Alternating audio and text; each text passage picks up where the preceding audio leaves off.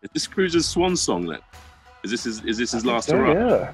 Yeah, I think so. It was he texted me on Sunday, Barbar's question mark, because we obviously got knocked out on Saturday night, and I was like, no, you're not selected, as if they'd pick you, but yeah, they let him. He's been anti-razzle.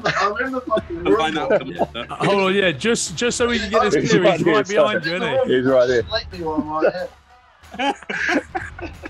I was gonna do this in the lobby, but I was like, nah, you know what? We'll do we'll tag team in here. Hello and welcome to the RugbyPass Offload podcast with Max Laheath looking lovely in Thailand, Ryan Wilson looking lovely in his study in Glasgow. Later on in the show, we'll be joined by Aussie and Rochelle Locke, Will Skelton. Before we get into an incredible weekend of playoff rugby, boys, some weird and wonderful activities across your social media. How are you both doing? Oh, very good. Look at him. So annoying. With vitamin D's. Give us the abs. Give us the abs. Give us the abs. Oh my! Unbelievable! It's like they're made in a laboratory. No, that's what I look like when I take my top off. Yeah, very dangerous. Tell you what, the mosquitoes here though, absolute plague. I've been snagged. Oh, you know what keeps them away, don't you? Citronella oil or what? Gin and tonic. Just hammer gin and tonics. Is that a thing? Yeah, that's a thing. Try it. No, from a man that spent his childhood in Thailand, Southeast Asia. Mate, right, I'm gonna Google that. I reckon you might be onto something. It's what's the stuff? What's the stuff which like glows up? You know, like when you have a gin and tonic there, it's almost like glows. Oh, yeah. And it's something in the tonic. It's got nothing to do with the gin, but there's no point in drinking tonic on its own. Oh, fascinating. Okay, I'll check that out. There's something to do with what's in the tonic. Oh, for fuck's sake, what's it called? I remember by the end of it, but there's something in tonic which, when you sweat it out, the midgies don't like, and the mosquitoes. So there's some kind of thing in the sweat, like a metabolite you excrete from it. But then obviously you just slam a load of gin in there as well for good measure. Yeah, of course, whilst you're here. Max, just flick it round so the viewers can see where you are. So this is like, oh my God. This is low tide right now. But usually it comes right up and it's just wonderful. It's like stepping into a bath at your home. Really, really good bath. Food's wonderful. It's so cheap. How good is it? It's like 35 baht for a pad thai. That's mental. I had to message you the other night when you were having that lub guy. Oh, yeah. That, mate, that is... Do you know what happened that night? You had a lub guy over there, and I made my missus go to the Thai and get me a lub guy from the Thai down the road because I felt like it's nothing on what you had, but oh my God, how good. The lub is just superb, but my God, it's weaponized. Laced with IEDs, that one. I almost died. But yeah, it was so good. The Bangla Road, lads, you were right. Wow. All sorts of absolute devilry is down that one. My God. Fantastic, though. Tell me, come on, what's the weirdest thing you saw?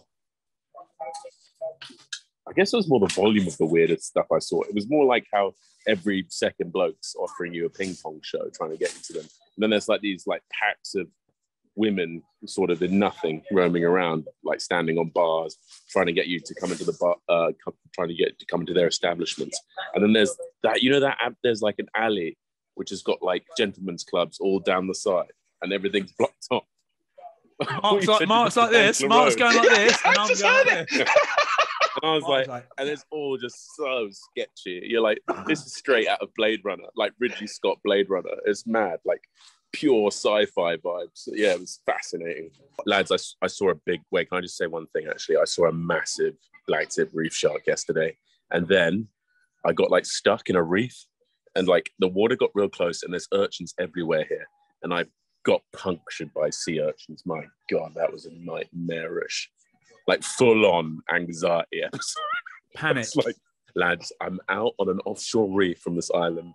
There's urchins everywhere. It was like a minefield. I like looked around me and I was like, they're this close to you. Because I was in like the shallows. I couldn't stand up, obviously, because it's just completely littered with the hedgehogs of the sea. And I was just like, this might be it. I might go down by sea urchins. This could be the end. But yeah, we got through that. Mrs. had to pick up the pieces. PTSD all round. Great times. You must have your Paddy scuba diving license, don't you? Nah, my family does. But at the time when I wanted to do it, I had like terrible, what's that thing that peak flow? So my peak flow wasn't good enough for it. So they tested for your asthma. Yeah, I've got little crisp lungs. Yeah, I've actually scuba dived in Thailand. Very good. Yeah, mate. It would be amazing. I couldn't believe I saw a shark that big. I was actually sketching a bit. I was like, if that shark was angry at me, it'd probably be all over. It was a big fish. It was the biggest fish I've been in the water with. Like that was close to me. I was sketching a bit. I was like, mate, that is massive. And how far out were you? Like, were you near land? No, bro. Literally, like they're in the bay. Like, that's how close this is. It's nuts, mate. It's a crazy place. Can you imagine how depressing that would be? We'd have to be like, unfortunately, we've lost Max. Here's Freddie Burns. Max had an allergic reaction to some sea urchins. So didn't pack an EpiPen. God, they suck, by the way. They do sting. That's Where did they sting you? On the arse? Just in my big foot. In my big toe, my left foot. My big foot. in my big foot package. It's getting noshed off by sea urchins in Thailand. Yeah. So good.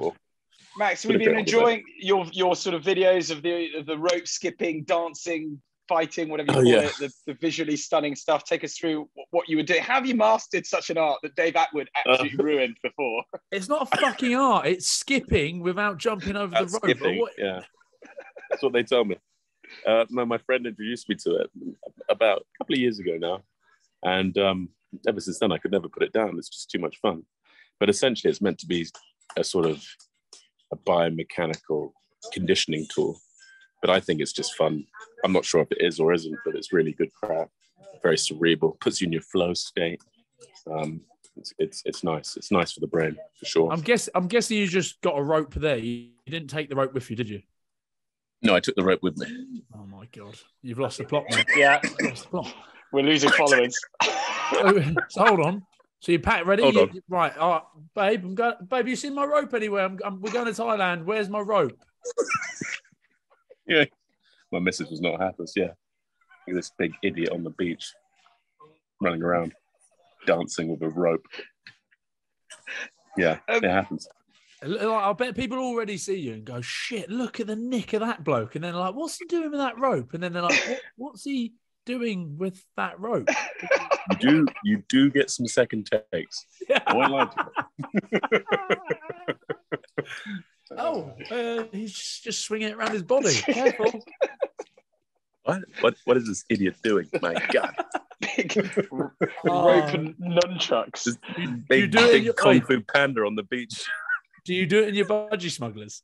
Oh, of course. Yes. Of course, mate. Max, speaking of your missus, is she a big fan? And I've been thinking this a little bit of just sitting there for hours filming you working out in different guises across the beach on your holiday. Wait a sec. It's give and take. There's girlfriends and boyfriends of Instagram, my guy. I take some photos for her.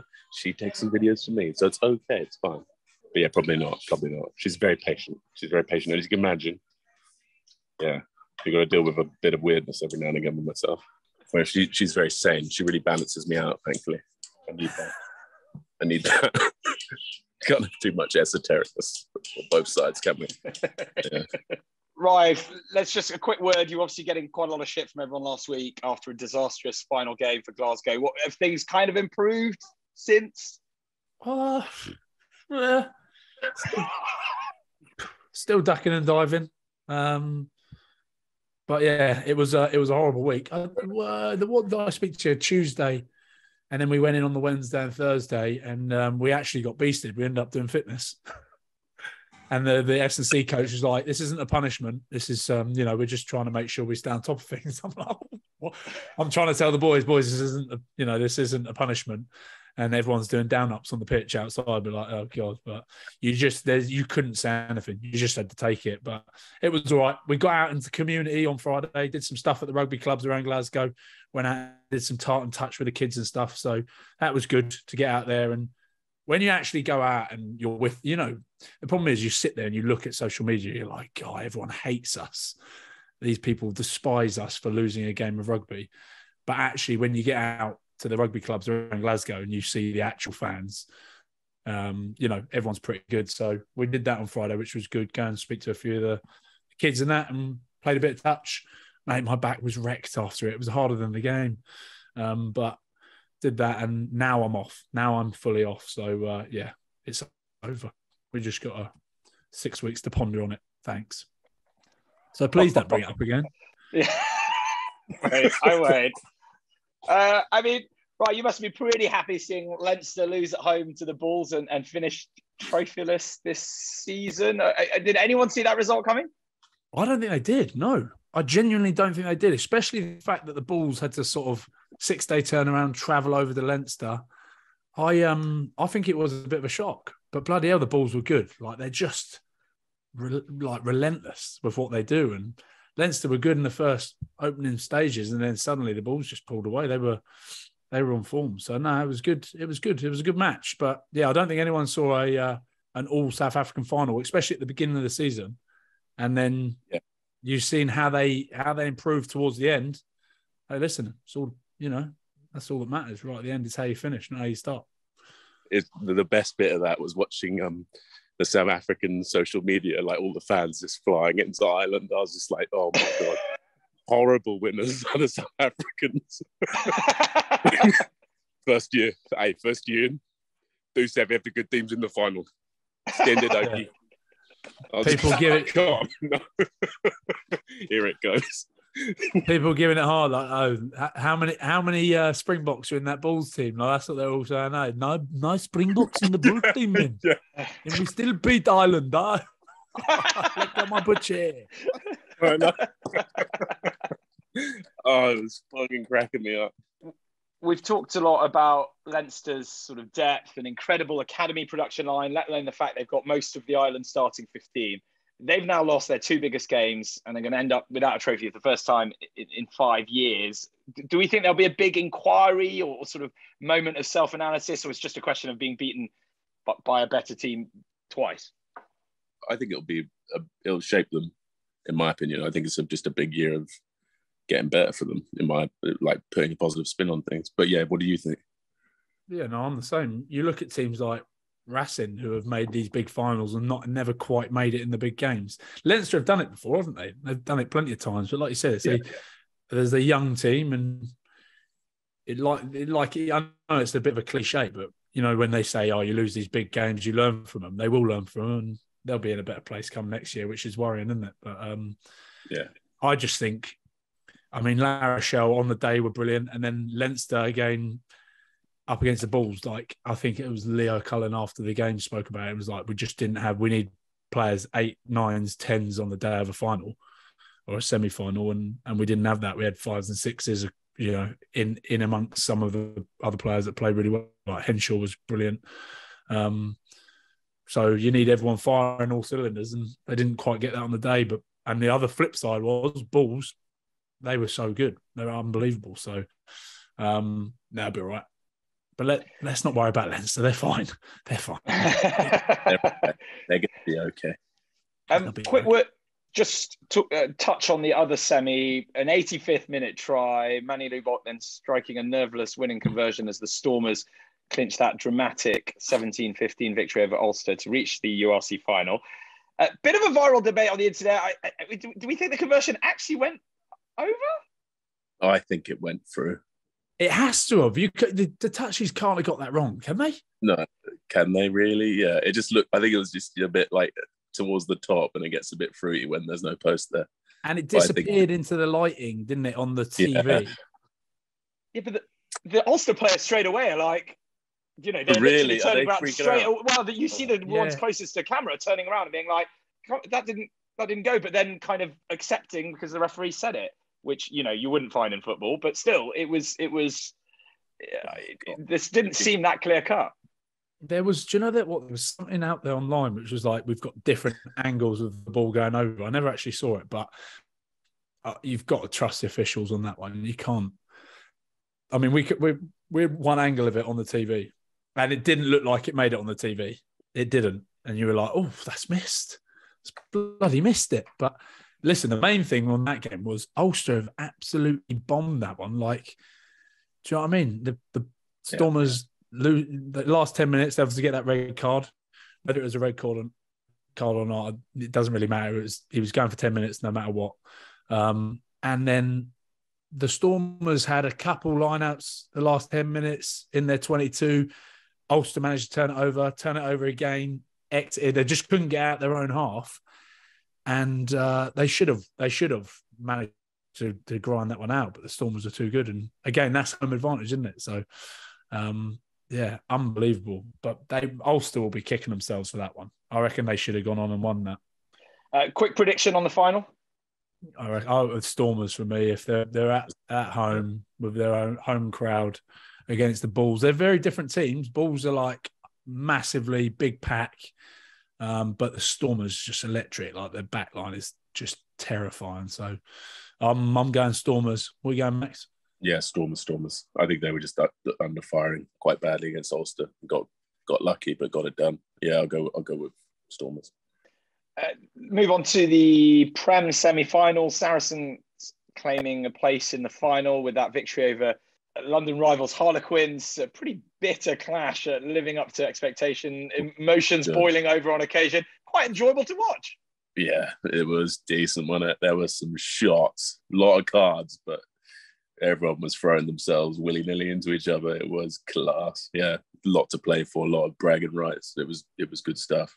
80 minutes of head contacts. Yeah. so much CTE was being dished out. I was like, oh no. Just people headbutting each other left, right, and centre. Mental. Clean off. Like Jack Walker's one. Mate, he's just smeared his nose across his face. I was like, you poor and you look at Faz's back of his head, you're like, whose blood's that? Whose blood is that? It's just all Jack Walker's. Oh, poor kid. And then like Big Bill getting yellow carded for getting absolutely dished up in the face. Sat down like a game of musical chairs. Yeah. God. Yeah, that was a bit of a weird one, wasn't it? Yeah. And he was appealing, wasn't he, with the forearm to the ref as well on the way off. I was like, mate, you've given it to him in the face as well, though.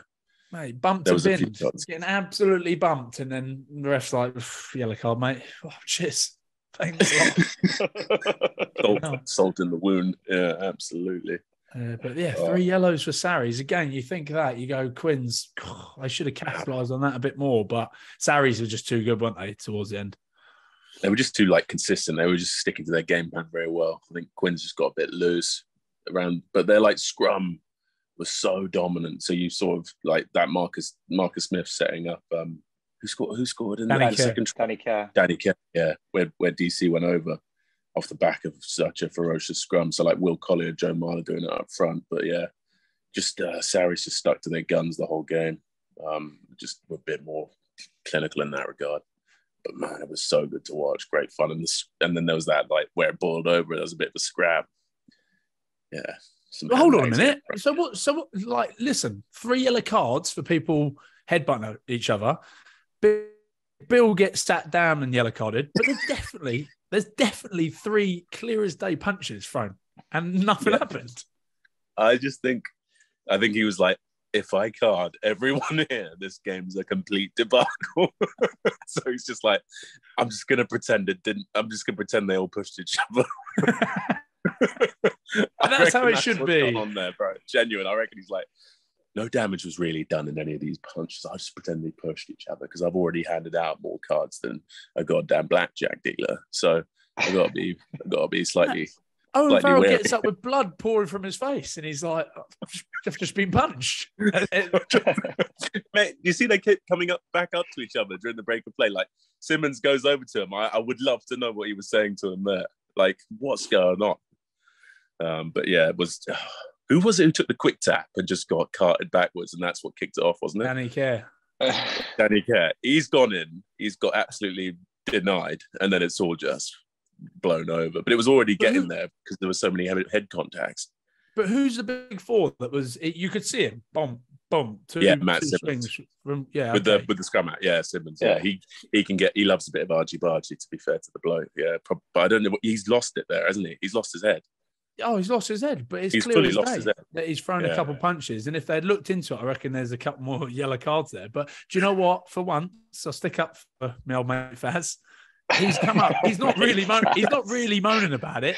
For a second, he's not. Pretty sure I've just been digged it, and then he's off. He took it up with the player rather than the ref, which I love. Take it up with the player, not the referee. Because that's what they were saying. It was like, mate, you just punched me in the head twice in the back of the head. What are you up to?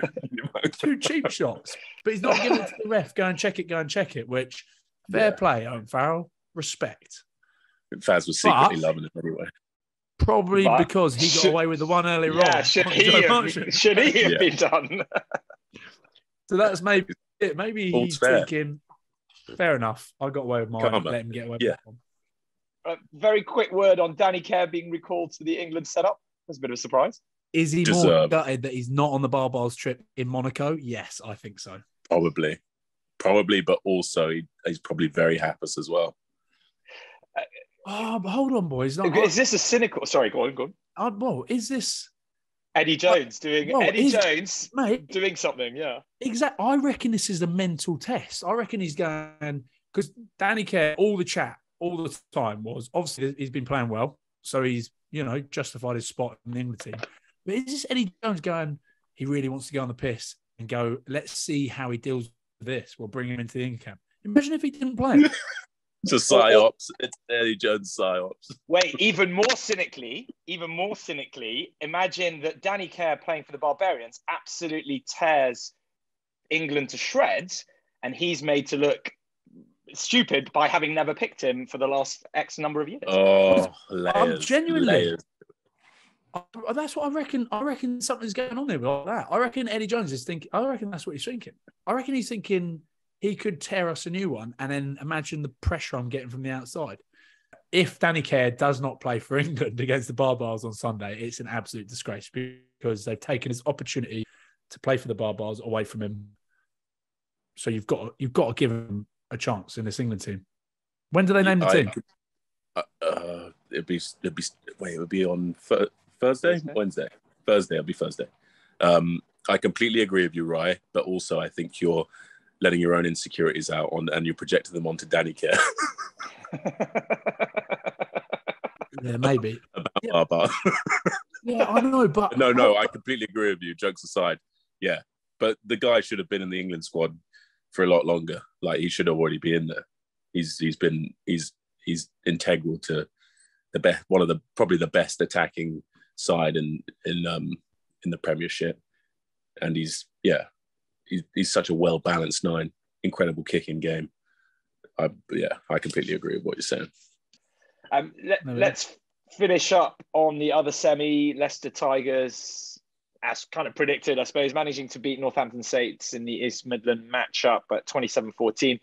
George Ford playing his last game at Welford Road. But how impressed were we with his 22-point performance? Yes, mate, George was the man. I also enjoyed his post-match talking about Tom and his loss and what they and like playing for them, and that was very poignant, very emotional, and I think that was a big galvanizer for the whole team. But yeah, he was unbelievable. There's some vintage touches. George with the show and go for that try.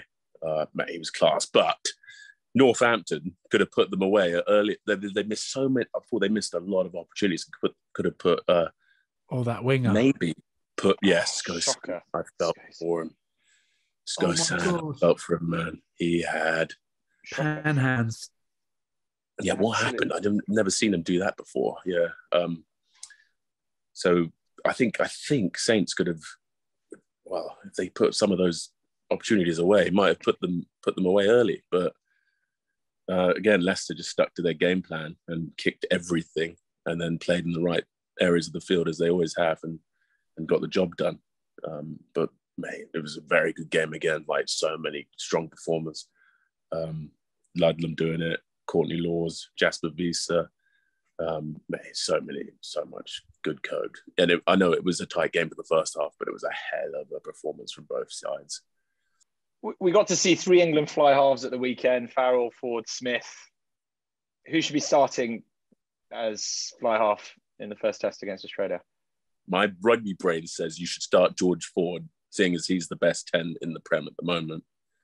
And then you have to play Owen Farrell because he's Owen Farrell. But right now, Marcus Smith's Mr. Rugby of England. The ceiling's potentially higher with him, and he's still playing very well. But Owen Farrell has to be in the side, and going by how Eddie Jones thinks about where he sees that 10-12 relationship going, I think he's going to play Marcus Smith and Owen Farrell. And that will allow, I know we've sort of alluded to maybe Owen Farrell sort of crippling Marcus Smith's creative agency, but realistically, it might take a little bit of pressure off Marcus and allow him to just even play more of his game, if anything, when you've got another kicking option, another game manager just outside you with as much experience and as much skill as Owen Farrell. So I think that's where they're going to go. But I kind of think George Ford should start, but I don't think he will. They've all chucked their hat in the ring, haven't they? Like the way they all 3 of them played. Like Owen Farrell was bloody good. He gets right to the line, firing those passes across, putting a big Vincent Cock through. Yeah, Clark. Yeah. I mean, some of the way he played, and again, like you said, Ford just handled the game completely differently, but kicked his points, was just outstanding. Mm. And Marcus Smith, the running side of things, is exciting to watch, isn't he? So I reckon get Ford at 10, Farrell at 12, and just stick Marcus Smith at 15. Get them all on there. Yeah, why not? Yeah, fair. I like that. Total rugby. Yeah. Exactly. Solved it. Finally, who do we think is going to come out on top and win? I feel like I'm going to go with, it's going to be tight, but I'm going to go with Leicester. I'll go with Sarries then. I'll go with Sarries. Yeah. As much as I'm not a massive fan of them, I do sort of like the story about them being relegated, coming straight back up and winning it again. Yeah. It's a pretty cool story, isn't it? And it would be, yeah. And they've done pretty well to get back there. So I'll go Sarries. We're delighted now to be joined by Australia and La Rochelle star Will Skelton. Will, welcome to the show. Firstly, congratulations for being selected to represent the Barbars. You guys have only been together for a short while. Talk us through your first moments with the Barbar squad. No, thanks for having me. My first time being selected, I'll be able to come actually, and we had to fly from Nantes, La Rochelle to Nantes. Nantes to Nice, and then we got a taxi to Monaco. On entry, it was 2 beers on the head. Thanks to George Kruis, and he's been sharing all the drinking rules with a lot of the French boys. So now everyone's up to scratch and everyone knows what to do. So yeah, there's a few EG and no empty vessels. I think you have to accept every beer. A few of the boys don't accept their beers, so they're putting them on the head. So it's going to be a long week, I think, but an enjoyable one. Are those Frenchies being careful because obviously their head coaches there, or are they being told, "Listen, boys, this is Barbars. This isn't French camp. This isn't French national camp. Go and enjoy yourselves." Or a couple of them being a bit careful? No, I think at the start everyone was a bit on edge. Everyone meaning the French boys. There's almost 20 of them here for a selection camp. We first got the schedule, and I'm looking at Cruiser saying, we train more here than I do at my club team. But they've cut down a lot of the activities. There's a lot of recoup time, as we say here in France, recovery. So no, it's been they let their hair down last night, and the first night was really cool. Is this Cruiser's swan song then? Is this his last hurrah? Yeah, I think so. It was he texted me on Sunday, Barbars ? Because we obviously got knocked out on Saturday night. And I was like, no, you're not selected. As if they'd pick you. But yeah, they let him. He's been anti-razzle. I'm in the fucking room. Hold on, yeah, just so we can get this clear, he's right behind you, isn't he? He's right here. I was going to do this in the lobby, but I was like, nah, you know what? We'll do we'll tag team in here. Yeah. Good man. Good man. Here, how loose has Tebow got, mate? He gets dangerous on the piss. He does, but apparently he gets to. It's like we have it. I have it with Mako van der Poel. They call it the spit face. It's like, yeah, he goes past and then he doesn't really move. He goes missing. He smoke bombs. Who's it? Tebow. Oh, okay. Yeah. What are you talking about? What are you thinking? I thought you were talking about me. No. Kruis fine. Mate, he's on edge. He's rattled. Mate, give him a headphone. Get him in. They've got headphones. No, he's all right. He's not dressed. Nah, Tebow can get real aggressive as well. Does he? Oh, I haven't seen that side yet. Hopefully not when we're doing a bit of cardio today. Hopefully he takes it easy on the boys. Oh, mate, see, that was my like thinking. I was like, you want to go to bars and have like just no stress, relax. But yeah, I'm guessing Fabien Galtier is gonna be putting you boys, because he's using this as a bit of a warm-up test for those French boys. But surely you could just sit on the sideline and be like, listen, mate, I'm here for a bars week, not a French training camp. Yeah, I think so. Yeah, I think it did feel like that when we first got here. But like I said, as soon as we sat down, William Servat handing out the beers, we almost knew, it's the bars week. It's almost their week to let their hair down after a long season, and then their season starts again when they go to Japan and play those 2 tests. So no, we've had a lot of fun the first couple of days, and I think we've got a gala night tonight, which is going to be apparently it just builds from there. So we're trying to pace ourselves, but there's going to be a long week, man. You can tell in my voice I'm dusty. What's Fabien Galtier been like so far? Is he as crazy as he looks and seems? Oh, like I said, mate, when we first got that schedule, Cruiser and I were just like, I think first day, so we arrived Sunday, Monday morning, 8 o'clock start. And we're like, hold on a minute. Well, everyone got over like 4. Like, there's no way. But he's shaved it right down. He's kept it quite simple. He knows that obviously the goal is to win on Sunday night or Sunday Arvo, but Barbarians is tradition of having fun, creating those bonds. So I think he's letting his hair down as well. So, well, you're rooming with George Kruis. Was there anyone you were hoping you wouldn't room with when you saw the team sheet? Wouldn't room with? No, man. The only thing would probably be the language barrier. That's like because I understand French, but I'm not very good at speaking it. So that'd probably be the only thing if it was awkward in the room. But no, I'll be happy to room with anyone in the team. Like I said, there's some class players here. I think Leps. I think I was supposed to room with Leps, but then Cruiser just changed the whole room list. And now Leps is by himself. But then I think his cousin's coming to join him from Racing, so they'll be having kava every night, which is probably good that I'm sleeping with Cruiser. Well, a couple of weeks ago, you were in Paris once again with a man of the match performance when La Rochelle won the European Cup against Leicester. Celebrations. I mean, we did a whole bit on it in the last show. I mean, it looked like the craziest we've ever seen. Talk us through everything that happened from like post-match to what we saw in the harbour. Oh, mate, words can't describe. Like literally, obviously winning the trophy, and then you have you're just together in the change rooms, beers, cigars out of nowhere. We forgot the goggles. I think we took the goggles last year, and there was a bad omen, and we lost. So no one bought any ski goggles to spray each other with in the sheds. So maybe that was why we lost last year. But no, it was cool. It was cool to have a beer together after the game, and but it was a bit of a layover. So our flight was delayed from Marseille back to La Rochelle. So we waited at the airport for like 3 hours, and so we probably got to the airport about 1 a.m. And our flight home, we didn't get home till like 5 a.m. And we're thinking, we'll just get home, we'll go get changed, and we'll meet up again in town in La Rochelle. Mate, the airport was jam-packed, like ridiculous. I don't know if you saw it.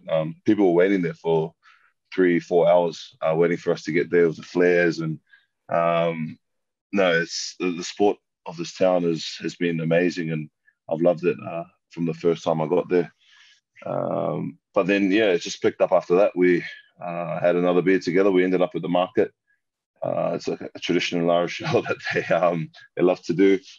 French boys, I don't know how they do it. They've got engines on the field and off the field. Like, they fly into, we'll have a whole night of drinking and then end up having 24 oysters and 2 bottles of white wine at 7 a.m. in the morning.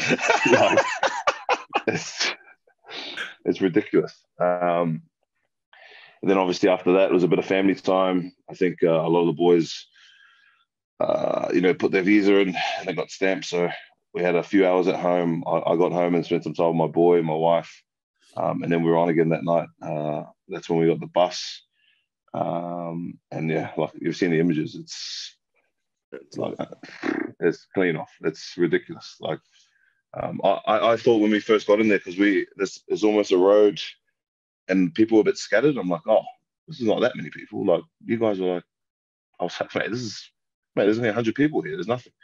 People were like sprinting. They were jogging with the bus from like the train station all the way to the port. It was amazing.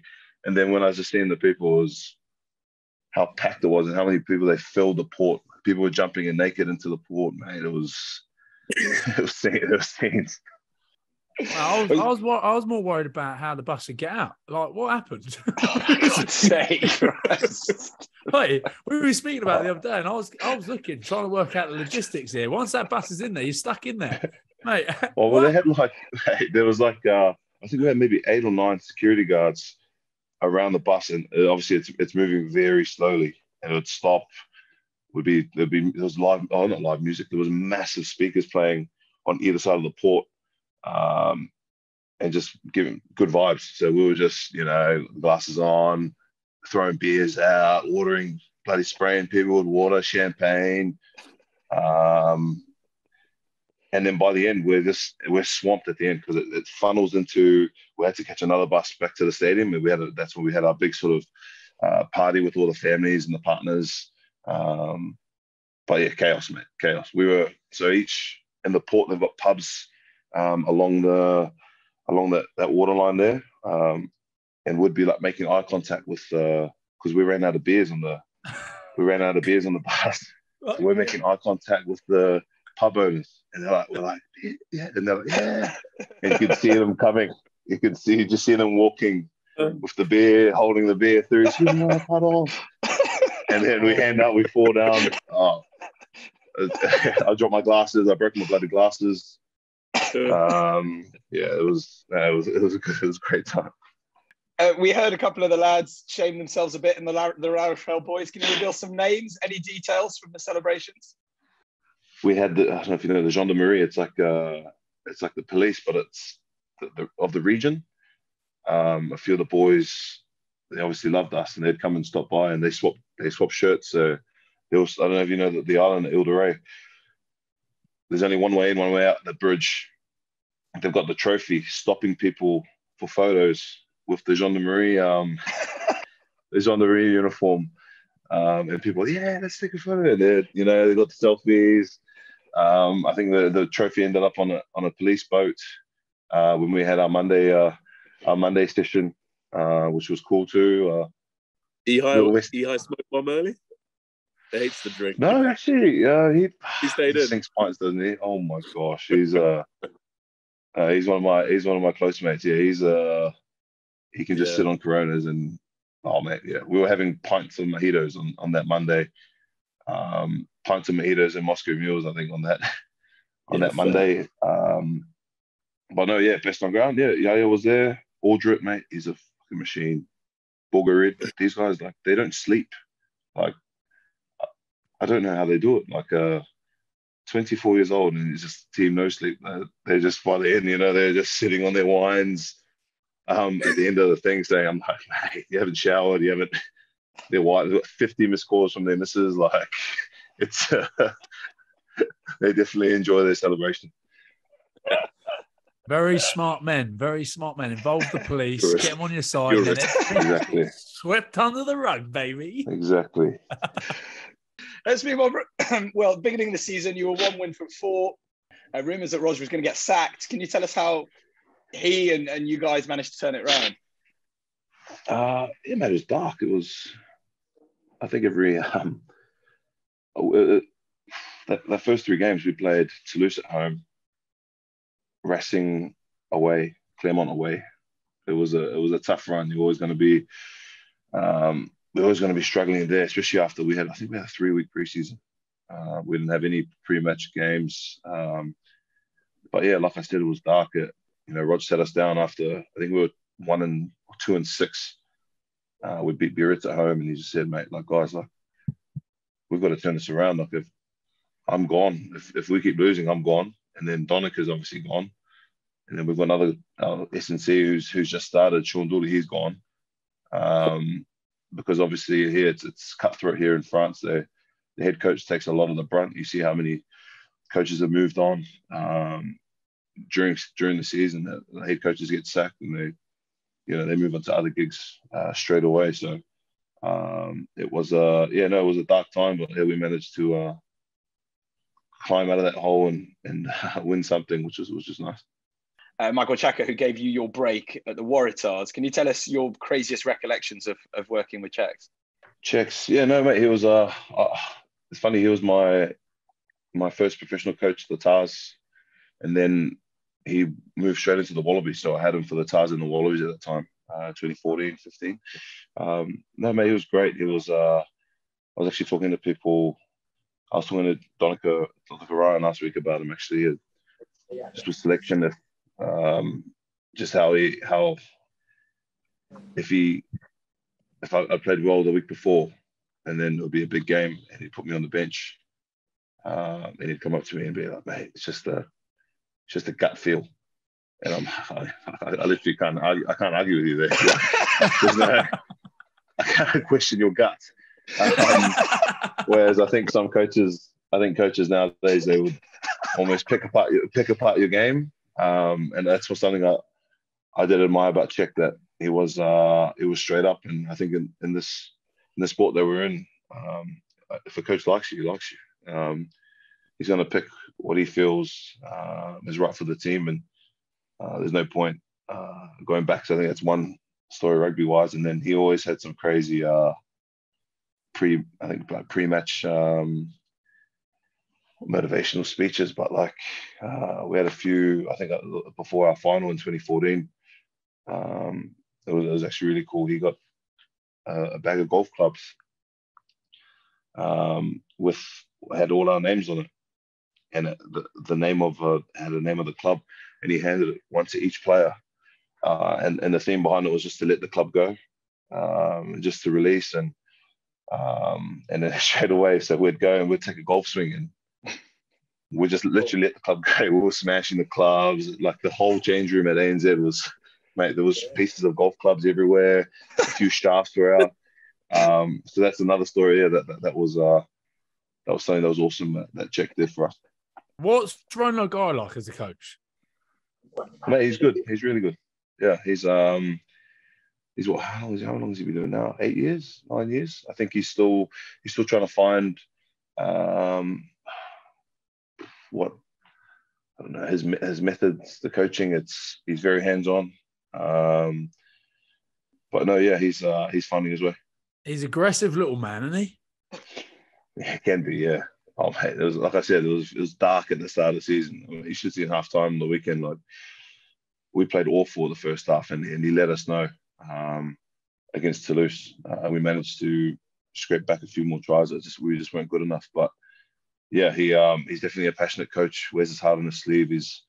I guess he's been around so long. He's played in all those big games, so he's always draws on those experiences for us when those games come ahead. So no, mate, it's awesome working with him. The boys love him, and yeah, I think he's on board for a few more years too. No, the reason I asked you about Rono Guy is because I remember I think I was maybe running more. I was at Glasgow. I was injured when you boys came up to Glasgow, and he was on the sideline at halftime just before the ref come in, absolutely seething. Like, you know, he gets the old bright red face, and he's like, "Fucking cheating bastards." Chill out. He's honestly wait for the ref to come in because he's like, "Fucking cheating bastard." It is a French thing, though. It's just, they have the head coach on the sideline. Or maybe it's a European thing to have the head coach on the sideline, because I've never had it before at the Tars. I'm very lucky that I'm glad that Czech wasn't on the sideline, because he'd be exactly the same. You know what I mean? It's like I said, he's a passionate coach. I don't know if you saw the incident with Urios. When we played Bordeaux, mate. Just, you know, how clean off is that one coach can slap another coach, and it's all recorded on live TV. It's crazy. It's mental. Well, going through the sort of winning culture on both sides, as you said, as Brian just asked you with La Rochelle and with Saracens, how important were those Saris mid-season sort of lash-up trips for the culture and what was best for the squad? Very important. I think it was. It gave us something to look forward to off the field. I remember they'd always tell you about a month or 6 weeks out before the trip, and say where we're going, a slideshow of what was to come, and that just, that revved the boys up. So then we had like a block of six to 8 games, and we're thinking, all right, we got to get through Northampton, Newcastle away, and then boys exit away, and then we're off. We're going to Ibiza, or you know what I mean? It's always a special time. It's good. It's a good time to build those connections, build those relationships during a tough, long season. Best trip for you? Best trip? I think my first trip, St. Anton, was that was like, I literally arrived 2 weeks. I came on loan for 8 weeks. We played Sale at home, then Sale away. And then they're like, oh, yeah, we've got a trip going for 3 days. And I'm thinking, a trip? What do you mean a trip? We've got a training camp or something. Like, no, I was like, should I pack my boots? And then it was literally 4 a.m. on the bus to Gatwick. And then, because I wasn't a big drinker. I think that was the first time I ever got hungover with the boys in my life. So it was a new experience. Thanks, Skulk Burger, for feeding me pints all night. He can drink, mate. Oh my gosh, he can drink. But yeah, no, it was a great trip. I had fun with Crusoe. It was I think St. Anton for me, that was awesome. Well, so down at when you were at the Tars and you guys won it, was that not a big drinking culture there? Being in Sydney, it was. Mate, I didn't drink, so I literally. Oh, you just were straight up, just didn't drink. I was. Yeah, so like it was. Yeah, when you're not involved with on that side of things, you see some things in different lights. Like the memories I built these last 2 nights with some of these French boys, with Crusoe, Leps, those are the ones I'll have for life. And there's. I'm not your friend.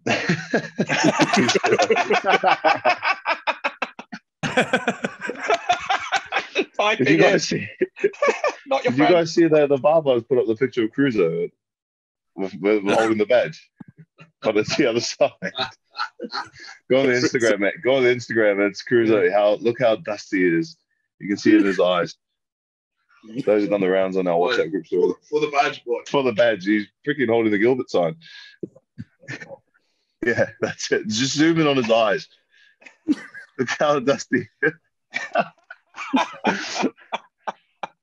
Oh yeah. That's what I was saying. No, when I turned up for my first night at the Barbars, I genuinely thought Steve Kitsoff was cross-eyed because he was that steaming. His eyes were going all over the shop. I was like, oh, bless him. He must have cross eyes, the fella. Can't be having that. So blind. Oh, for sakes. Yeah, slowly. Oh my God. Bonjour. No, what are you talking about? He looks pretty fresh. No, he's good. Like I said, like on the way home, we were both like, "Hey, we're in great nick right now." Like, Not great nick. Not great. Sorry, we're great. We feel really good. We had a nice burger down at Tip Top. You heard of Tip Top, right? Nah. You want to get down to Stars and Bars though? That's good. Stars and Bars. Look at that. Yeah. Is it good? Jimmy's is good. Yeah. Jimmy's. Right. Send us a few spots tonight. I think I will do. I'll drop you a text. Just quickly, I know you're running out, and we don't want to get you in trouble for being please for being late. So we'll just do a quick fire round. First things first, we love our Aussies on here. We've had the Honey Badger, Nick White, James O'Connor. Who's the best value Aussie that we should get on? You can get Hoops. If you can get Hoops, you got to get him. But mate, Taniela Tupou right now, he's unfiltered.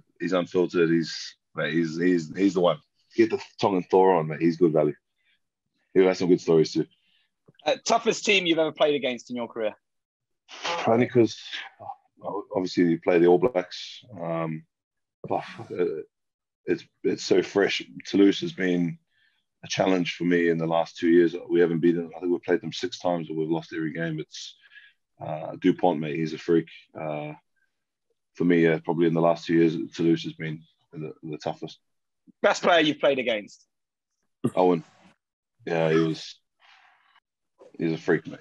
And then once you get to know him as well, you see what makes him tick, how competitive he is, how driven he is. It makes it even, it makes that decision even clearer that he's one of the toughest I've played against. Worst enemy in rugby? Worst enemy in rugby? Dieting? Nutrition? Yes. Big man doesn't have enemies. It's too nice. Ryan Wilson. Ryan Wilson, Crusoe screamed out. No, not biggest pest. Biggest enemy. You are a pest though, Ryan. Oh my gosh. Nah. Yeah. But I love it, mate. And I actually want to ask Gus, mate, is Ryan actually, is he a good bloke or is he a prick? No, he's like, nah, bro, he's actually a topper. Like, oh, thank God. Damn it. Oh, everyone's a good bloke though. I've met, like, coming on this tour, like, Crusoe's just been frothing over Charles Olivon. Like, he's like, every like, how good looking is he? Mate, you see how big he is? Good looking dude. That's why I'll be like, he's huge. He should play lock. He's about 6'7", mate. He's a freak. Yeah, they're such good boys, you know. Like, but yeah, I just go, mate, Charles, he's a good bloke. Eh? He's, oh, mate, he's unbelievable, Crusoe. He's a love, I think. Got that accent as well. Oh yeah, look at that. Still on A accent. 3 players in the cab with you for the ultimate piss up. Ultimate piss up. Fuck, that's a tough one. Do I say Crusoe because he's here? Not Crusoe. Fuck, I've had some good nights with Crusoe though. Cruz, Baz. Keep me out of this so you can keep another name. No, I like you. You're like the balance. You know that, like, mate. Eli West. Oh, we got to go. We're going to be singing. Yeah. Right, let's let him go. Okay, we'll have to do our outro. George, quickly, your top 3 whilst we got you there. George, your top 3. Baz, Richard Barrington, Duncan Taylor, Jackson Ray, and we would drive that car over Ryan Wilson.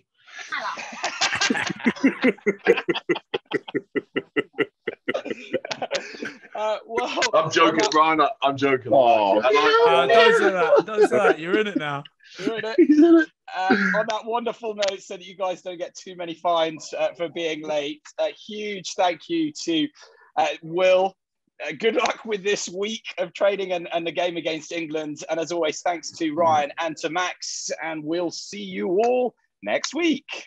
Cheers, boys. Cheers, Big Willie. Take it easy. Get out. No worries. Cheers, guys.